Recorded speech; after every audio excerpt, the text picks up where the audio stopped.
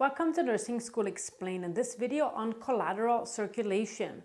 This is a term that many times we hear when we talk about coronary artery disease and acute coronary syndrome and maybe even MI or myocardial infarction.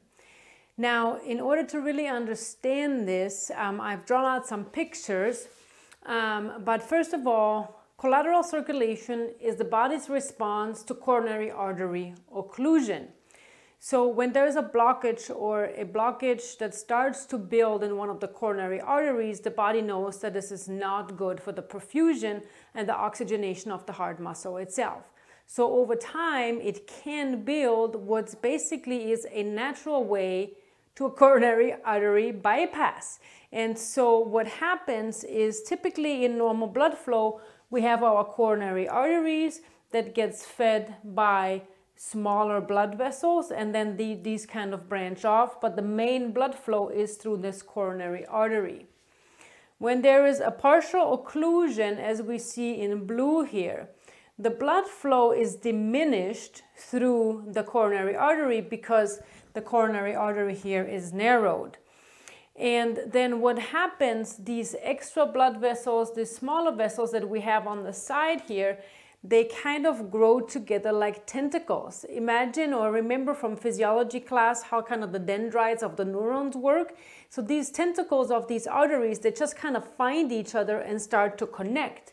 So now because we can't put 100% through the blood flow through here because we have this occlusion, some of the blood flow will make its way through these arteries that have now connected to perfuse the distal part of the heart or the coronary artery. So there is decreased blood flow through the coronary artery and some bypassing and collateral circulation development. Now, when there is a complete obstruction, or occlusion, when this blood vessel is completely clogged, so no blood flow will go right through here, through the center, these tentacles, these blood vessels that have grown together now build this extensive network so the blood flow can come from the top and run through all these side branches of the arteries right here to still perfuse this distal part of the heart. So in this case, in a complete occlusion, there is no blood flow through the main artery, but all is bypassed by the collateral circulation. So there's multiple different pathways that go through here so that we ensure that we have blood flow in this distal region.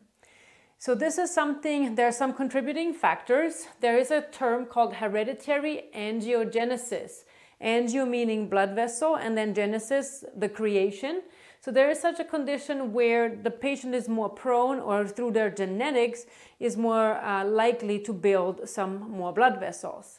But also, if there is chronic ischemia, and this occlusion starts to form very slowly, so this takes years, maybe even decades to come to this complete occlusion, then the body has time to form this collateral circulation, this network here that ensures the perfusion.